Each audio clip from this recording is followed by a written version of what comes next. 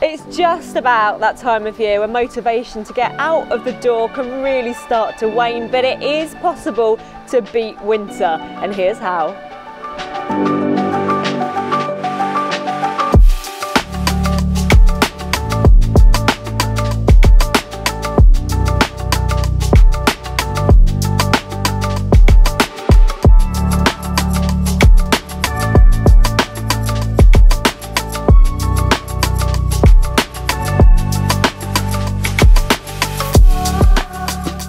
Rupert, you're known as a bit of a super commuter among your friends, aren't you? When did you start?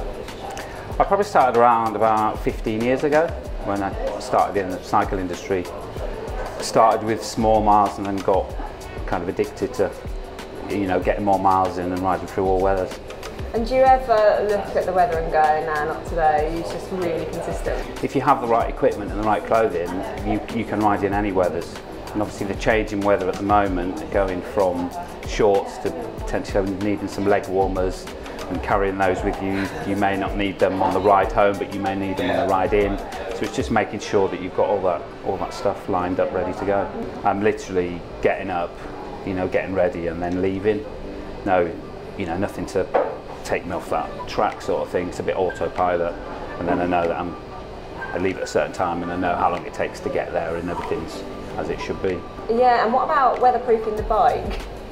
Well, for myself, it's all about make sure I've got the mud guards on, because that's a lifesaver when it's raining. So to not have the spray from the front or the back, and making sure. I mean, you will get wet eventually on the top, but keeping the lower part dry is a definite must. What about tyres? So tyres in the winter, it's always best to get something that's got a bit more puncture protection. They won't be as light as maybe what you've ridden in the summer, then that's going to help you avoid those times where you might have to stop in the rain to change a tube sort of thing. And when you've done that one time too many, it's just, you don't want to be back there, do you? I've no, had days where you can't even feel your hand, you've got to take your gloves off, it's just grim. And it always seems to be the back wheel, which is more of it is. And I always just be like, oh no, which is, oh, of course it's the back. Just stand here and faff for a while. I always carry a set of the sort of mechanic gloves. So useful. So, because if it's wet or dirty, once your hands are covered, you're trying to get the tyre back on, there's a bit of a mission. So a pair of them on, and then you can obviously take them off and then put your normal gloves back on, and your hands aren't dirty. That's a big thing. What essential tools would you generally carry? So a couple of tyre levers and a multi-tool is enough for the commute, and it's got a chain link on it and all the extra bits if you get really stuck that you might need to do when you're on the road. And what about change of clothes? You've got your bags equipped on the bike as well. So I'll either have clothes at work to change into, or I'll carry some extra stuff just in case I know the weather's going to be different on the way home. Especially when it gets dark, I might want to wear more high vis or something a bit more brighter than just the standard yellow. If I've got a darker jacket on, I'll wear a high vis gilet, just so I can be seen a bit more. What's the most versatile piece of kit that you're on the spot now that you think you've got? Oh, for me, it's always gloves. I suffer with my fingers a little bit, so everything else can, your hands aren't moving as much as everything else. So I will, of course, make sure I've got a couple of sets of different gloves I use during the course of the winter to make sure they're waterproof and they keep me warm. What works for me might not work for you, and obviously the thicker the glove is, you can't feel the shifters or feel.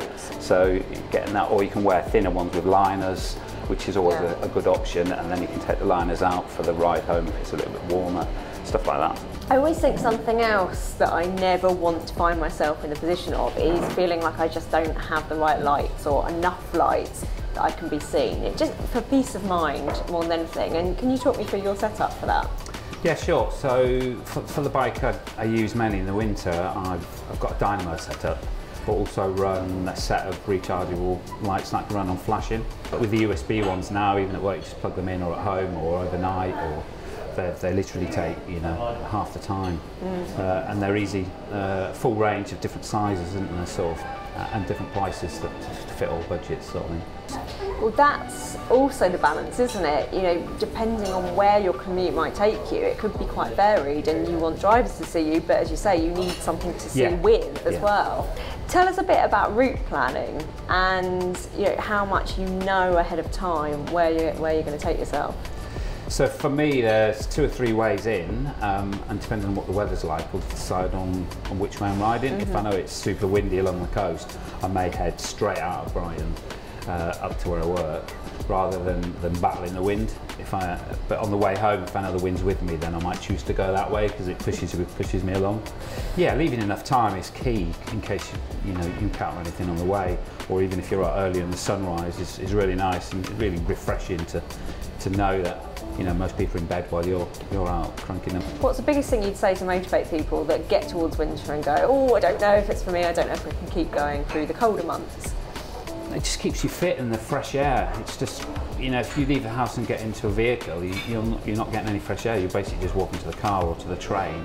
When you get to work, I feel much more refreshed if I've ridden, although I might feel a little bit more tired, but once I'm working, I've showered, you feel great for the day ahead. And you don't ever regret it, do you? Is that like sort of moment, especially at this time of year, you might look out the window, it's a bit dark, you think, oh, but the motivation and energy that you get, you never regret it. Oh no, and obviously when you get to work and you see, you make sure if your mates have ridden, they haven't, and it's like, oh yeah. Once you get going, you'll be thinking, I've done the right thing here. You know you are.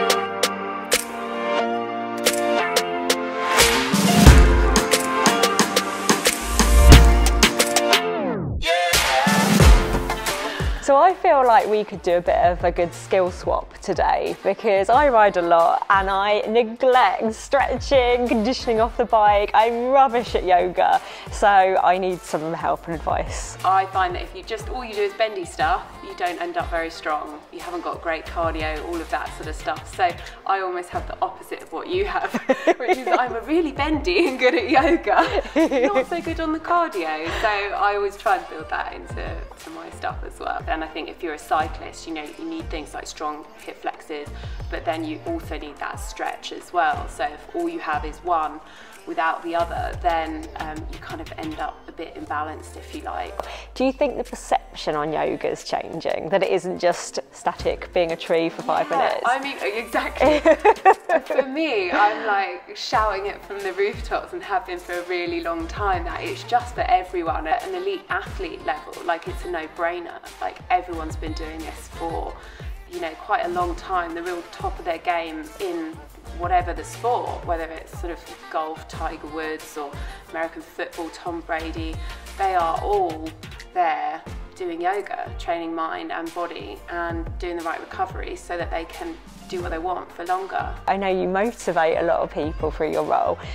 What would you say to people that are getting to these slightly colder months and thinking, oh, I'm not really that motivated to go out? Oh, how would you G them up? It's not about the weather, it's all about having the right gear, isn't it? It's just, there's nothing more that I love spending my money on now, unfortunately. I think I've gotten old, but really good Gore-Tex jacket, waterproof clothing, that kind of stuff, because then when you do get out and about, then you're not cold and wet and miserable, and you know what to put on when you're going to leave the house. So, how long have you been riding for?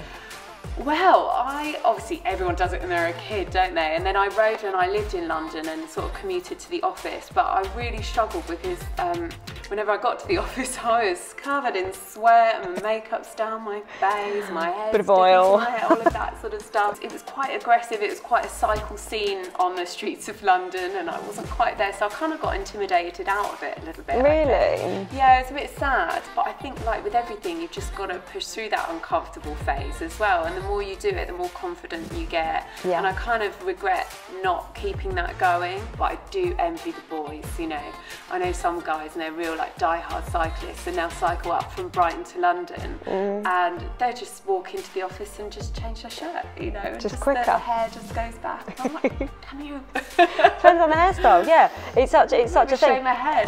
I mean, you just think about these things. What are the other things you feel like you've learned since you've got more into the cycling? That it's not all ugly. Some of the clothing and the helmets and stuff are getting a lot better.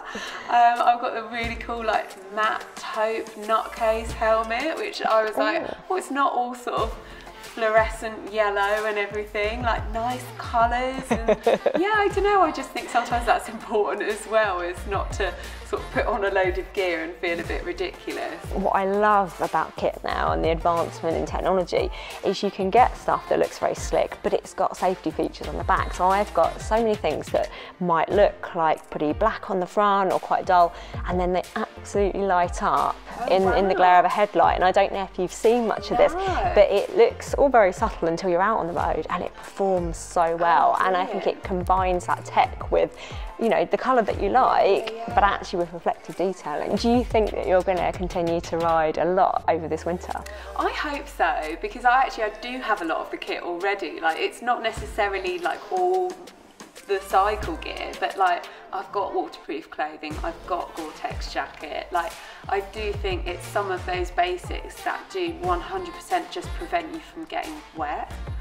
So actually, if you just pop on the right clothing, then you can go out whatever the weather, can't you? If I can now start to think more about going places, like if I need a few things from the shops, I can just jump on my bike now, and all right, it might be 10 more minutes, but take a rucksack, you can get a good amount of food shopping in there for a few days and then cycle back again. So I think it's definitely changed my mindset around that, like really focusing on what do I not need to do in a car and what can I do on my bike. So tell me, what bike are you on at the moment? I have an e-bike at the moment, which I'm super excited about, because I just feel like it can be quite intimidating to get your head around doing like a long ride. But actually, if you know you've got that little boost of something in the tank, if you're getting a bit tired or if you're just trying to build up to something, I really think that's helpful. I think they're brilliant. I think they're really versatile as well. And back to the yoga for a minute. Do you think that it's a way people can stay motivated through this time of year? 100%. And actually, do you know what, the yoga is so important to keep up, almost more so than through the summer, because actually if you're having a long period of time when you're not cycling, or even if you're cycling in really cold weather, your muscles hate the cold. Because anything repetitive, anything that's going to go over and over, and cycling really sort of linear, one direction, you're not sort of working your posterior chain as much, of the back part of your body. So it's just so important to just look after yourself, whether you're cycling or not.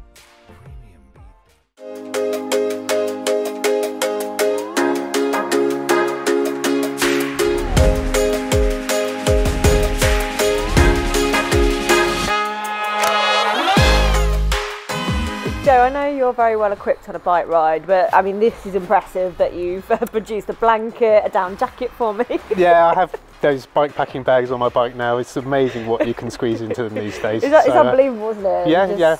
You have to play this one up a bit. It takes a while, but it's worth it in the long run. We've booked the right weather, haven't we? You can just hear that rain. It's gone very wintry very quickly. Just right on cue for how to beat winter. Stay in a barn. So if you don't have a barn and you don't have a massive blanket that we definitely didn't produce out of your back pocket, what do you need, jokes aside, to get through this kind of weather? It's good to realise that sometimes you don't have to go out the door, and you can do lots of other things, stretching, yoga, even just mending bikes. So that there's I don't trust myself with that. So there's less reasons to not go out the next time. I think the hardest thing, well, the thing you need is motivation, and the hardest thing is to find it. Look at the weather, find a small 2-hour slot when it's not raining. If you'd like doing intervals, do in intervals for 2 hours. Strangely, I do. Yeah, so I'm like that person that likes an interval. Yeah, do that. That can do as much benefit as going out for 6 boring hours in the rain, getting miserable. If you are bored, you don't even have to do road miles. You can, if you've got a gravel bike, go out on your gravel bike, mix it up a little bit. I do that all the time, bit of road, bit of off-road. There's all sorts of ways of making it a bit more interesting than doing the same old loop. Yeah, if you want to go out and go out on a specific time, just throw away your phone. And we don't have to literally get rid Not of literally, it, but there's these thousands of distractions. You just check your emails, just check your WhatsApps or whatever the kids are doing now, your TikToks. Are you on the TikToks? no, I'm not on the TikTok. Well, do that little dance. I think the fact we've called it the TikTok TikToks. means we're definitely not on it. Are we still doing Vines for their thing? I No. was never doing Oh, Vines. no, okay. I've got my head around a reel on Instagram. Okay, That's well, about as far okay. as I've I'm got. still on MySpace. Yeah, that's another distraction. So don't look at your phone for half an hour.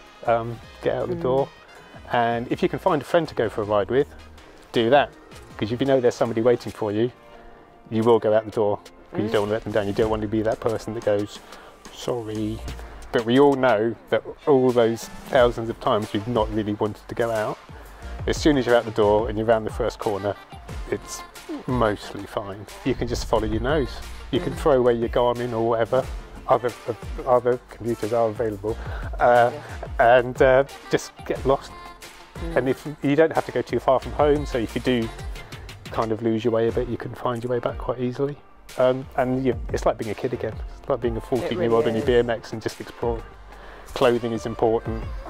We've all been caught out, haven't we, wearing the wrong clothes? It is this time of year where you do go from just whacking on a pair of jersey and a pair of shorts, and it just quickly transitions. And I think especially for newer, I mean, you've got years of experience. I mean, you're still very young, so not that many years, but some years of experience. And you do learn a lot about just getting over that hump of the season change and then just embracing it. But I think for people that are newer, you feel a bit overwhelmed with, right, well, I don't know what leg warmers are, or actually I don't have all this armoury in the cycling wardrobe. The good thing now is there's so much clothing available, and it doesn't have to be that expensive. There's lots of really good cheap kit. And then when that wears out, you can maybe go up to the next level. And luckily now clothing is so good that it all packs away. So much better. I have my little thing here under the magic blanket. As if by magic. Little tiny waterproof jacket. These are brilliant, aren't they? Yeah. It's a shake dry. It costs an absolute fortune, but it has saved my life so many times. Yeah, and if you do pack that, then it's much less likely to rain because you've got it. Yeah, That's how it works, it's your talisman. Exactly. So you have one of those, or something like that. It doesn't have to be super duper, but something in your back pocket. Something that fits. Not Might also have buff, little buff. Doesn't have to have Hello Kitty on it, but it helps. But I mean, it does help. That cheers me up no Does end. that give you watts as well? Well, what's? So that as well, that's like almost as good as wearing another layer. Yeah. Because it keeps your neck warm. So all stuff like that. Just, be prepared like a proper Boy Scout. Tell me about your happy lenses. Well, my happy lenses. These are a great thing. Because we've all got shades like you. We think we look cool behind them. We've all got some. But those lenses there, hopeless in the winter because you can't see anything. Yeah, but they're so shiny. You can't see the tears. But yeah, get some clearer lenses like that. These are slightly rose tinted, but everything looks better with rose tinted glasses. And they are quite technical in that they boost contrast a bit and stuff like that. Oh, nice. But you put them on and it's, the world's a nicer place. Always, always, always, always, always take out some little blinky lights. Yes. Really, really good advice. This one does lots of blinkies. Because you will be half an hour away from home, and then that's when you get a puncture. And you're like, I didn't bring lights, but I need lights just to get me home. And there's a bazillion of these you can buy now for no money. So good and so important. And they fit in I've got two in my back pocket. Wait. I do end up with so much stuff in my pockets, I have to say. Do you, just having a look, have you got any? Oh, it's here. You want That's one of where it these? is. I was like, I'm sure that was on your bike. This Joe. velcros to my bike. It's like a bigger seat pack. So we've got. These are brilliant, aren't they? These are brilliant. All of this new. This is like a small bike packing bag, but all this stuff is amazing. This is because I've got tubeless tyres. We've all got tubeless tyres now, yeah. I actually haven't, which is why I thought it was a gas canister. This has got little pluggy bits in it if you get a puncture. It's all gone a bit Blue Peter now, isn't it? I'm enjoying it. This is a sign of someone This that is my doesn't new like tube lists. favourite thing. You know when you get, if you get a tyre gash, and you have a little do know. thing. This is a whole thing of, look at that, it's magic. The new £5 notes work really well because they're made out of plastic. I mean, that's an expensive You can afford it though, love. little... Just ask a passing man. Multi-tool with all the gubbins, spare chain links, some glue. That is very sensible. But a lot of this also, you can help somebody else on the trail if they've snapped a chain. You can be that so nice often person. do you come across someone You go, that's do you need a thing? You go, yes, I need a thing. What do you need? And you've got it all in here. Oh, spare in the tubes just in case. Of course. And also you can give that to somebody that didn't bring an in tube. So all of that fits in that thing. Helpful to others. And that can stay on your bike. That's one less thing to faff about because that's always on your bike. That is a Mary Poppins bag right there. You have produced a lot of spares out of that tiny bag. The rabbit couldn't come today because it was raining. I'm just having a little look outside the barn.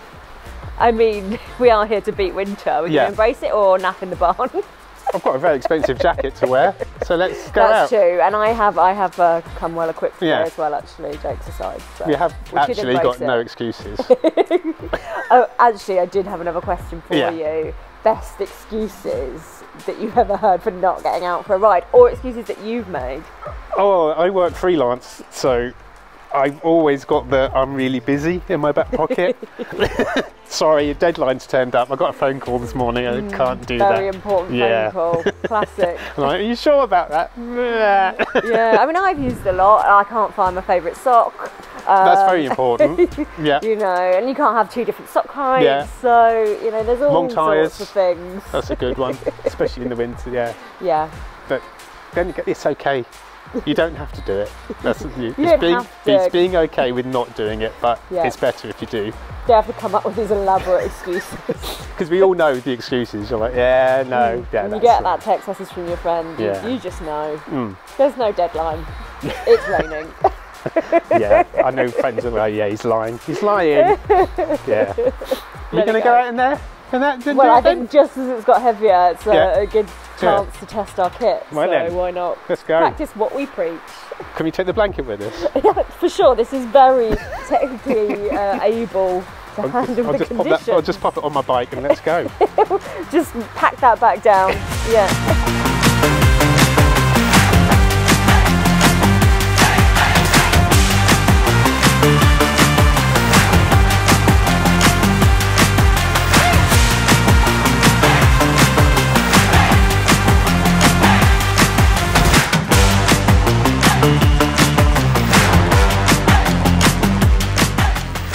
Well, it's been brilliant to garner some top motivational tips from Joe, Briony and Rupert today, and I hope everyone's got something they can take away from this video. If you liked it, give us a like and subscribe to the channel as it all really helps us out.